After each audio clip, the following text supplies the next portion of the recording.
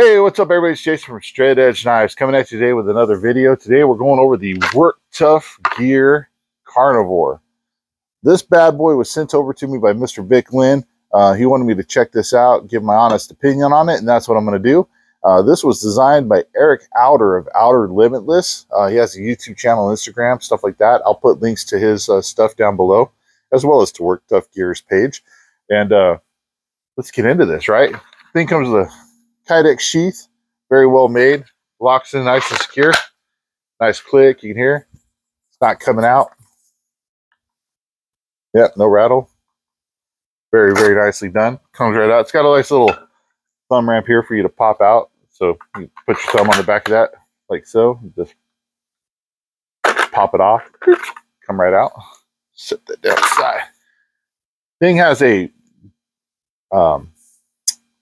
lanyard hole here, and it is chamfered around here, so if you put a lanyard through there, you don't have to worry about any sharp edges fraying or cutting your lanyard cord. It is rounded off here on the back of the spine up to about this point, and then from there, this is 90 degrees all the way down. And I should have brought my fire rod out here so I could strike some fire rods. I might pause here and do that here in a minute. It does have a fuller here that tapers down as well to help reduce a little bit of the weight. But this does not feel like a heavy knife at all. Let's go over the specs real quick while we're talking about that. Overall, you have a 13.9 inch blade. Blade length is 8.1 inches. Cutting edge is 7 inches. It is 0.23 inches thick, just about a 1/4 inch thick. It is saber grind with a convex edge. It is SK85 steel with a Rockwell hardness of between 56 and 58.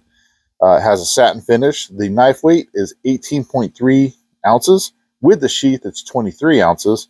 And it comes with a Tech-Lock clip and a Kydex sheath.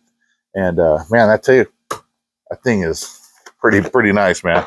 I really enjoy this, the way it feels. I've been kind of handling it since I got it, just holding it in my hand, playing with it a little bit, and it feels awesome. Oh, these are also jungle camo G10 handle scales. But man, I tell you what, to me it kind of looks like snake skin, which is pretty cool. Pretty awesome. It's got a nice little palm swell through here. It's a little thinned out, the little here and a little here, and then so get your hands around it. It really fills up the hand nice. I wear XL gloves, like in mechanics gloves or leather gloves, and you see here I can almost touch my palm with these two fingers, but it's got this nice little swedge here at the bottom, so it's going to help keep your hand from sliding back. But man, I mean, this thing's got some decent weight to it. I mean, it's nice. It's light. It's got some weight, but it's light, if that makes sense. Got some good stabbing capabilities. Yeah, I think this thing deep in there. Check that out. Let's look at this tip real quick. Yep, nope, no damage. Here, let's see this. I like doing this. I like stabbing these phone books here. So, or not phone books, these catalogs that I have. But you can see this thing's probably about 1/2 inch, maybe 3/4 of an inch thick. Let's see what kind of stab penetration we get on here. Well, that kind of went all the way through. So there you go. You got the tip of the blade right here. Went all the way through that catalog. And I'm sitting down and I'm not able to generate a ton of force, but yep, pierced all the way through again.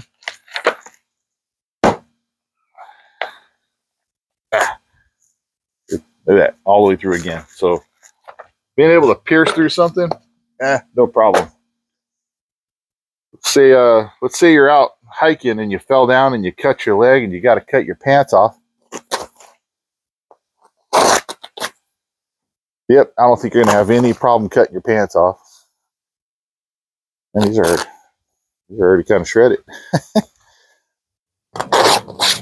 That sharp right through there, no problem. One of the other things I like to do with this is, there it is. Got this propane hose. It's not super thick, but if you can tell, it's kind of like a reinforced propane hose. It's got some sort of a reinforced material in the middle of it here. Let's see, let's chop this right here. Oh, get back here. I was kind of coming down. I was catching the edge of my log here. And I'm dropping everything. Let's do this a little better here. There it goes. Yeah, no problem. If you had to come in and do like a push cut, get through this. Push cut right through it like that. Kind of cut this in half right now. Push cutting it. Bam. There it is. Push cut right through there. So little rubber hose, no problem. But let's see. Ooh, look, guys, I got this corrugated old pull hose here. Let's see. Yep, cut through that, no problem. No problem, cut through that. Kind of push cut your way right down through that. No problem. So obviously that's, I mean, that's not super thick stuff, so it's not too bad. The good old nylon rope. So you guys know this stuff is rough on knife edges. Here's a strand of it. I can't even remember how thick this is. This is 3/8 thick poly rope. Here's my roll I bought for this. Come in here, cut through it. Ooh, man, this stuff makes a mess though. Cut through it, no problem. Set that down. But what I wanted to do was not make a mess, and I did, but that's all right. I do this for you guys. Put that down to the side. This is about a 4-foot length that I kind of doubled over itself and taped it up on the end. So this is 1, 2, 3, 4, 5, 6, 7, 8. This is right through here. This is 8 pieces. Let's see if we can cut through this. Back. Ooh, just about. Look at that. It's just barely hanging on through a couple of little strands right here. Oh, there goes some of it. Look at it. So just barely hanging on by little strands right there. So all through 8 pieces, one kind of hit, cut through it. Pretty much cut through it. Not bad. I bet you if I was standing up, I probably would have been able to get through that all the way. But don't like that stuff. It makes a mess. But that's all right. Now, one of the other things I've gotten to where I like to do is a piece of extension cord that I had, the dog chewed through part of it. So now it's a sacrificial lamb. But just pretty much a standard electrical cord. It's got, you know, your 3 stands that are sheathed in copper wire inside of there. I like to, look at that, chopping them off right now. No problem. Bam, little chunks right there. Well, that's seems pretty simple for a knife this size. So let's bump it up a notch. I took 4 pieces of it, taped them all together like this. So you have 4 strands of wire here. Essentially, what is it? 3, 6, 12 all together with the smaller ones inside. Look at that. Right through it, no problem. That's pretty awesome. Let's check out this edge here. Got a little bit of the plastic material from the stuck on here, but wipes right off my finger. No edge damage. I don't see any. I don't see any rolling or chipping. Heck yeah, it still feels sharp as heck, guys. That's pretty awesome. So one of the other things, what else would I like to do with these things? Of course, you go out to the woods and you need to make a fire. You might need to make a fire stick or a feather stick. So it's nice it has this generous finger choil. You can come up in here, choke up on it, just start digging in, making your little fire stick. Now, again, I've never claimed to be an expert fire stick maker or a feather stick maker. I actually consider myself to be pretty sucky at it. But I can make one, you know, that'll work. It's not the most pretty, you know, I'm not, you know, not like Mr. Eric Outer, who can make some badass ones if you ever see his videos. But you can come in here, choke up, and easily make a fire stick. You know what? Let's say you have to cut that off. Let's see. We just give this one whack and get through this. This is what is this? 3/4 inch thick. Ooh, almost went about halfway through it there. think we can get through this, guys.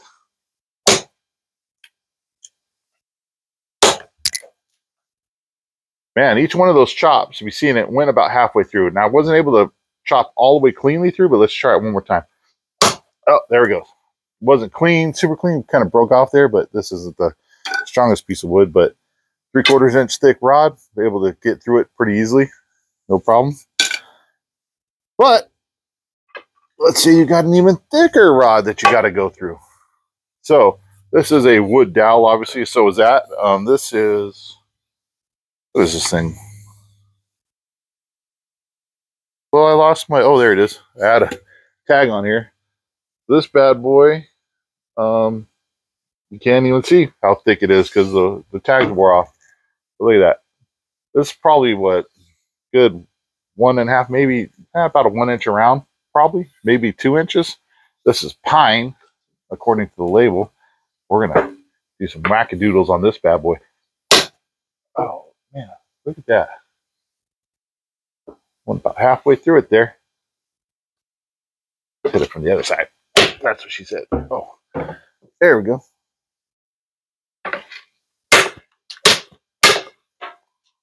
Couple of hits, bam, right through that. Hold on.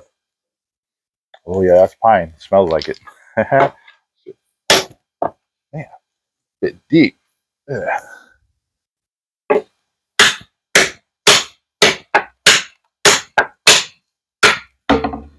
And broke it off there.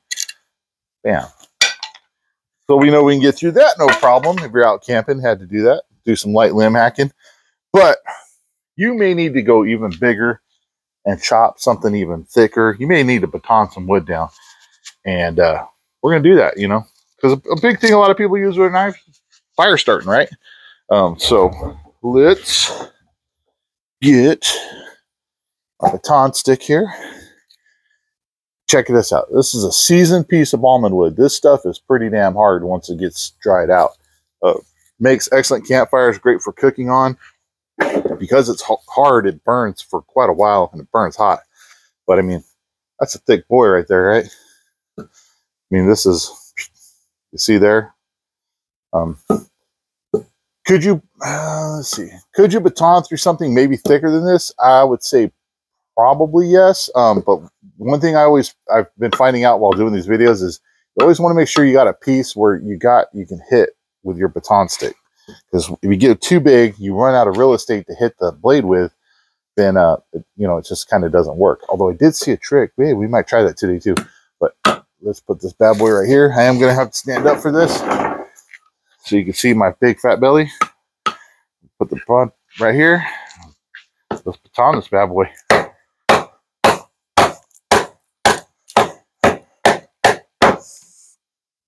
I don't know why I'm hitting that left-handed when I like to do this with my right.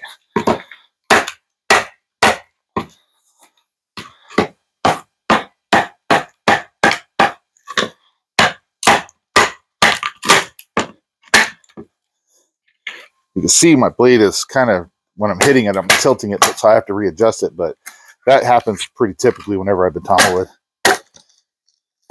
Yeah, right there. Check this out. Of course, you're going to have to split this down even more, right, for your fire. Bam, no problem. Let's do this one right here. Got a lot of food to cook, so we need a big fire, right? Of course, you're always going to want to make your kindling sticks, so you're going to have to process this stuff all the way down. Drop your baton stick while you're at it.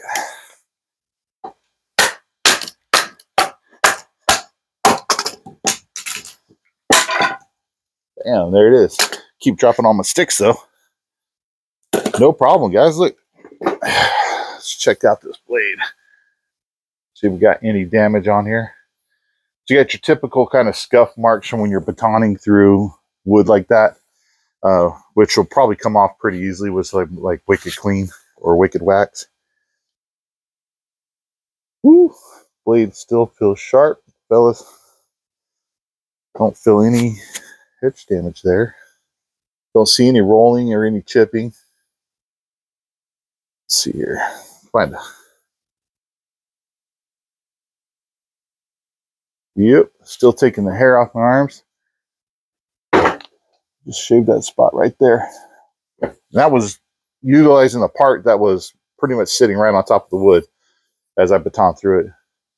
Top of the edge is all right, or spine looks fine. Just got some, you know, wood markings on there that'll come off as well. One of the things, you know what, this is something that I don't ever really do, but let's give this a try. A lot of people will utilize this 90-degree spine to do some, make some wood shavings. Oh yeah, yep. I don't know if you guys can kind of see that right there. It will shave, like make real fine shavings.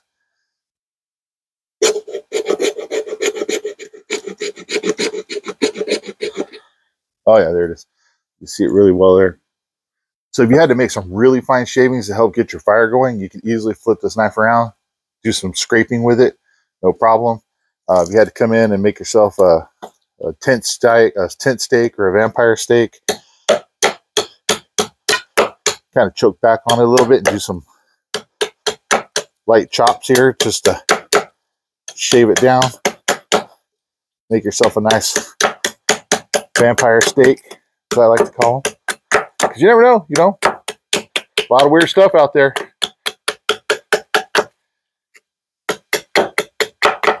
Might be UFOs, might be Sasquatch, who knows? But yep. Plus, also while you're doing this, keep all these little pieces and use that to make your fire too. So let's say you got it down there and you need to make some nice long shavings. Make this a little bit more of an acute point. You could easily come in here and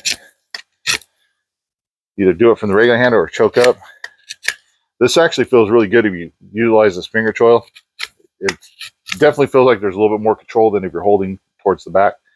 But come up here and you can easily come in here and slice off slivers and make yourself your nice little vampire steak if you needed to. Got that out of the way. Wow, I think that was all the testing material I had. But I mean, a lot of times, guys, when I do these videos, I'm kind of just utilizing, I don't know, stuff that, you know, every average day Joe would be using at home. I don't know if you'd be cutting through 4 strands of extension cord, but I don't know. Who knows? Weird stuff happens. I don't know. You might have to do that. But man, this blade, guys, is pretty phenomenal. This saber grind with its convex edge did not take any damage. Cutting through wire, you know, you would expect it to maybe ding it a little bit or even dull it, and it didn't. It's still sharp as hell. There's a really nice 90-degree spine. Does a good job of shaving wood. This finger choil gives you a lot of nice control. You choke up on it. That feels really good. You can actually choke back on it to do some, you know, like little whip chops if you needed to. The tip is acute. I mean, it didn't take any tip damage at all. I mean, it's still straight as an arrow from batoning it through that wood. No issues there. Man, if you're looking for a 7-inch blade that kind of does a little bit of everything, this is definitely probably a good choice. You're going to be able to do quite a bit with this, from light brush clearing to batoning wood for fires to cutting rope.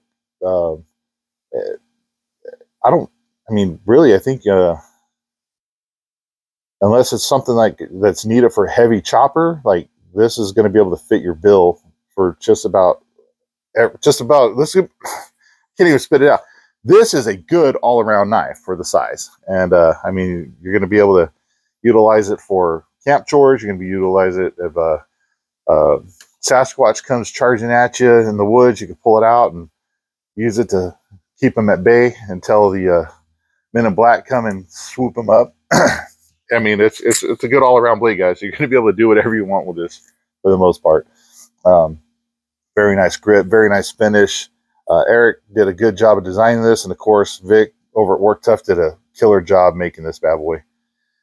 Well, guys, thank you so much for watching. I greatly appreciate it. This Carnivore will be coming out August 4th. I'll put a link to Worktuff's website down in the description, as well as links to Eric Outer's Outer Limitless pages. And make sure you go pick yourself up one when they come out, because I think it's definitely going to be worth it. I know I'm glad I got this thing. Pretty awesome. I love it. Oh, man. I just love this handle. It's so awesome. Anyway, thanks for watching, guys. Stay safe. Stay sharp. Thank you, everybody, for watching. I am almost at 1,000 subscribers, so if you have any friends that like knife review videos, please shoot them my way and have them subscribe to my channel. I'd love to hit 1,000. But again, thank you so much for watching. I appreciate it. Stay safe, stay sharp, and let me get my little remote control so I can turn my video off. Stay safe, stay sharp. Have a good one.